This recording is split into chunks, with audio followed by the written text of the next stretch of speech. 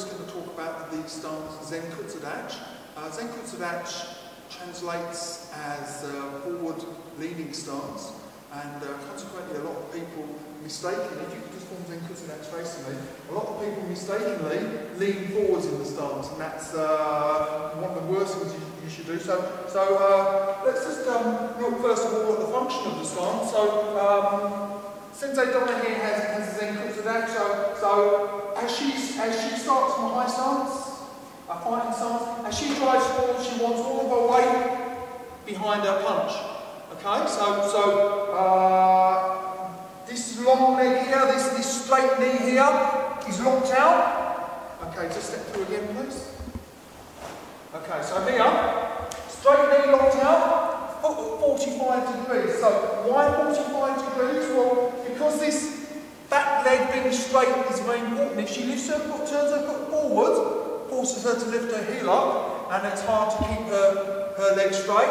If she turns her foot out fully to the side, this leg goes out to the side, and then it doesn't have the driving power behind her stance.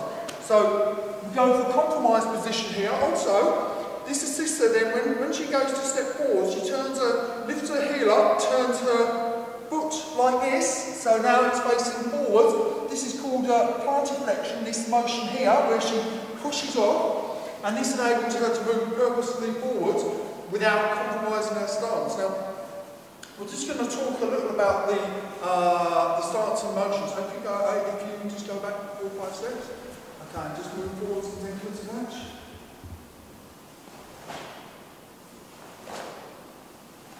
Okay, excellent. So, as we move forward, it's very, very important that we maintain a good posture. Now, most people will explain to you that the reason for that is because you don't want your head moving close to the target as you step forwards. Obviously, you're going to be stepping in here as you move into attack the target, possibly chasing down the target or launching an attack of your own. So a lot of people will say that as you come in to attack the target, you don't want to be leaning in so that your head is closer to the danger. But more importantly, when you move forwards, you should be using your stomach muscles to move forwards, not your back. So when you throw your shoulders forwards, what you're doing is you're using your back muscles here to throw your shoulders to gain momentum from throwing your body weight forwards. But your back muscles here are far, far weaker than your stomach muscles. So you should be training yourself to use your stomach muscles to pull yourself forwards, to maintain your posture, and then you pull forwards with your combination of your calves and this plantar flexion motion here. So it's this stepping, pulling, and maintaining your posture motion. So I just made notes to make sure that I don't forget anything. So essentially there are multiple types of Zenkutsu Dachi. So this is, I would call this a keyhole version of Zenkutsu Dachi. That's the kind of Zenkutsu Dachi you do in line drills, say in first kata. Now this is not really a functional stance, especially as Donna goes to pull herself forwards. It's hard for her to move. Okay? The original stance as used in Taikyoku Shodan or in the early Shotokan katas, the stance there as shown by Funakoshi would have been about half a shoulder shorter here. So this is a more natural stance now, and this is a more realistic stance to fight from, okay? But as a finishing stance, coming through in a full Zenkutsu Dachi, that's quite reasonable. So, other variations, just move back this one. You see this in Kurufa here, is a much lower stance, also in Hangetsu, where you come through here. Hikuri Zenkutsu Dachi, that's a low forward stance. Then there's a half-length version, Han Zenkutsu Dachi, half forward stance. And that can come in two versions. That can come in I guess this stance now has almost become Haiko Sanshin in GKR, or Shizentai Dachi if you study Shotokan or many other styles. But in actual fact, this is more of a street fight version of a half forward stance. So this gives you stability, but it's not a full length Zenkutsu Dachi. And then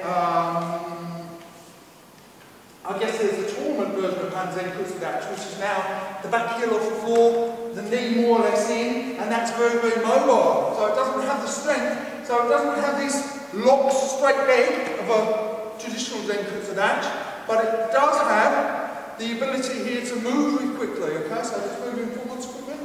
So there, okay? And I guess that covers the main versions. Now, as we form this stance, I'm just going to look at a few common problems. Now, it's very common, well, I guess arching the back is one, here, where you're kind of over-tensing your back muscles and your back arches. So, full Zenkutsu Dachi, please. Okay, so just really pulling back, good. And this arching, this curvature of the spine, this is bad, okay, because it means that you are not aligned with your shoulders above your hips. Then the other one, which I already mentioned, was leaning. That's when you're throwing your shoulders or when you're overreaching to try and get a target. Like all rules, you know, these can be broken. These can be broken occasionally, but you wouldn't want to just get in the habit of breaking them. Another common problem, if we turn the face to front, this angle here, this angle from the knee, the shin here, up to the knee to the hip is called the Q angle. And in men it's about 15 degrees, and in women it's about 20 degrees. And it's quite common to see people push this out really, really far. So you get vertical here, in this plane, and then a very, very tight angle there. That's not a very strong way to make the stance. Now, also, when you start to do techniques that come this way across like a block, this knee can collapse in like that into more of a Hangetsu type stance. And again, whilst this is stronger than well, possibly in many ways it's stronger than the regular Zenkutsu Dachi to be kicked, it's still not the purpose of the stance, okay? So when you're doing here, you want to just kick your knee out. Now, I like to describe this stance thus, that from the hip, it's a straight line to the ankle.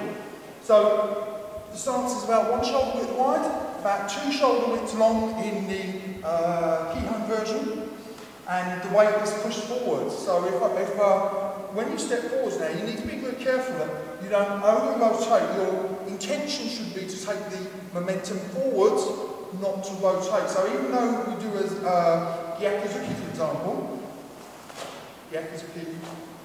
Gyakuzuki here, sometimes you can have people push this hip in so far that this starts to push out.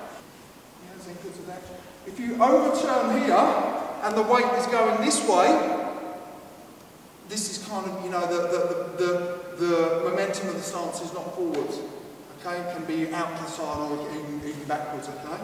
I'm going to stop that there now because I think the battery's going to click out.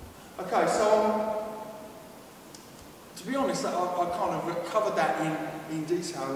Zenkutsu Dachi, forward leaning stance, so we often call it long forward stance, and the whole purpose of the stance is to project your momentum or your mass forwards to a target. So here, so this stance, very, very strong in this direction, reasonably strong in this direction, quite weak as soon as you move off to an angle. Focus, please. Quite weak as soon as you move off to an angle. So weak here, wherever the missing leg is. If you imagine this is a 4-legged table, wherever the legs are missing, that's where the stance is weak. But here, this is where it's strong. So as Sensei Donna comes to, just to finish up, please.